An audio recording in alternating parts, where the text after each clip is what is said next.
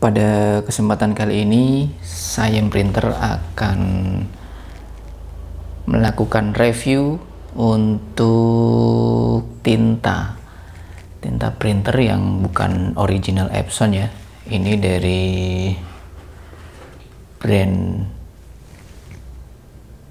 Ink 003 untuk Epson L3210. Simak video sampai habis.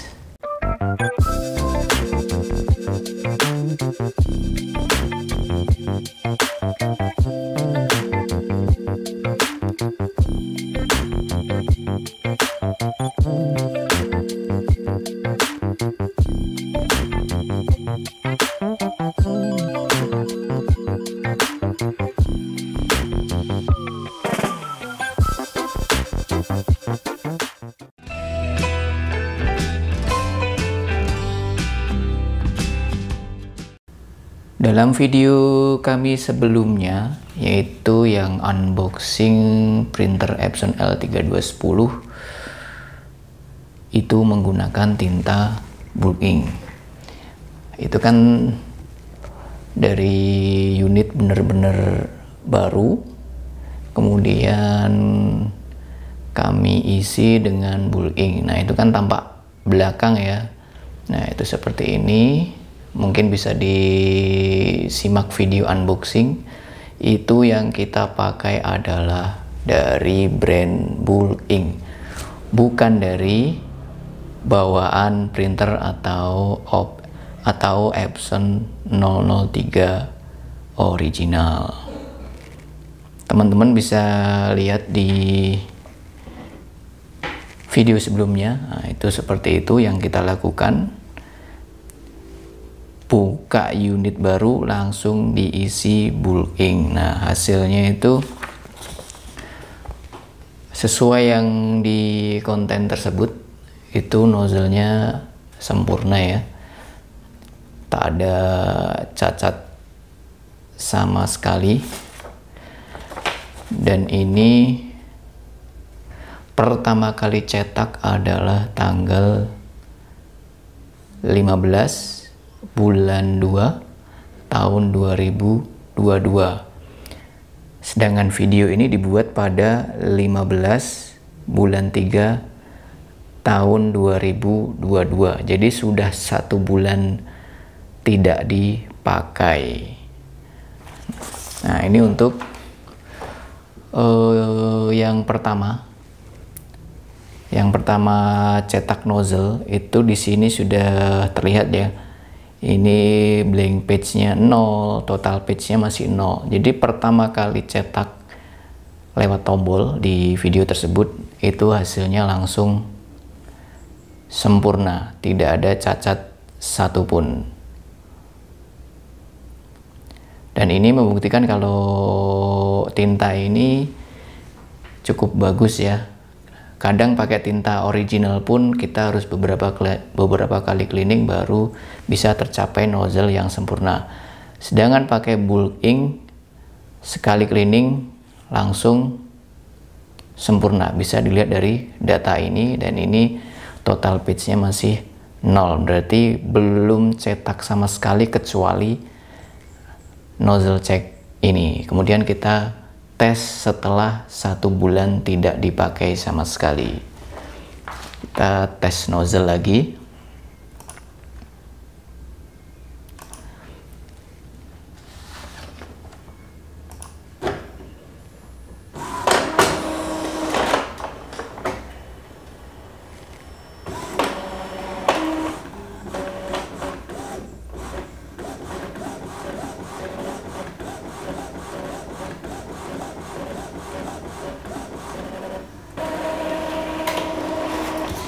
Ini langsung kita bandingkan ya. Ini setelah 1 bulan tidak dipakai, masih sempurna sesuai tanggal yang saya utarakan tadi. Ini baru dipakai 7 lembar dalam sebulan, karena memang ini printer untuk operasional kantor dari Sayem Printer. Jadi sementara ini masih pakai printer yang lama. Printer yang ini jarang sekali dipakai. Nah, dari sini sudah terbukti ya. Ini baru 7 lembar selama 1 bulan. Hasilnya masih oke.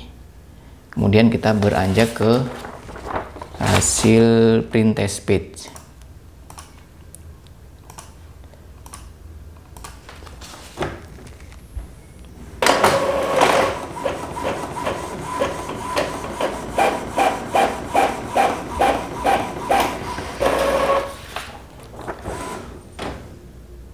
Hasil nozzle yang sempurna pasti akan menghasilkan hasil cetak yang sempurna. Ini dari kehitaman tulisan itu juga cukup bagus ya. Untuk Epson itu sudah termasuk pekat, tidak ada blur atau bayang-bayangan, tidak ada distorsi atau hasil bercak-bercak di setiap cetakan ini. Jadi untuk cetak dokumen ini sudah sangat-sangat sempurna. Ini bisa dilihat sendiri. Unit baru L3210 langsung pakai tinta bulk ink, hasilnya oke. Kalau untuk foto mungkin kami tidak perlu tes, mungkin sudah banyak sekali teman-teman di YouTube yang sudah tes hasil cetak. Ini kami lebih menggarisbawahi pertama kali cetak dari unboxing, hasil cetak langsung sempurna, kemudian 1 bulan tidak dipakai, hasil masih sempurna. Kemudian kita beranjak ke packaging ya. Ini malah biasanya kalau review tuh pertama kali yang di review adalah packaging. Nah, ini kita berkebalikan. Nah, kita packagingnya paling belakangan. Packagingnya cukup menarik dari bulk ink 003 ini.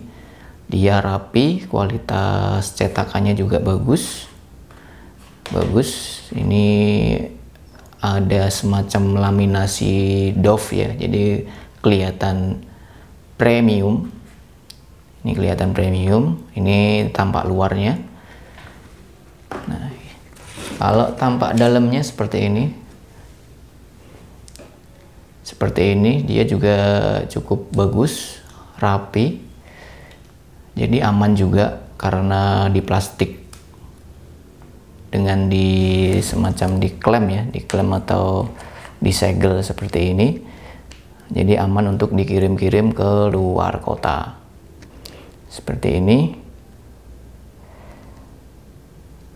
Kemudian kalau sudah dipakai isi atau untuk mengisi printer, ini seperti ini sudah kita lakukan isi, hampir habis, masih ada sedikit. Bisa kalian lihat di video unboxing.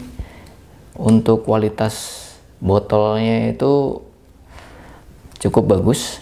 Nah, dia pas dimasukkan ke tempat sini ya, ke tempat refill sini, saat kita tuangkan itu tidak ada tumpah. Jadi si kemasannya sudah mendekati original.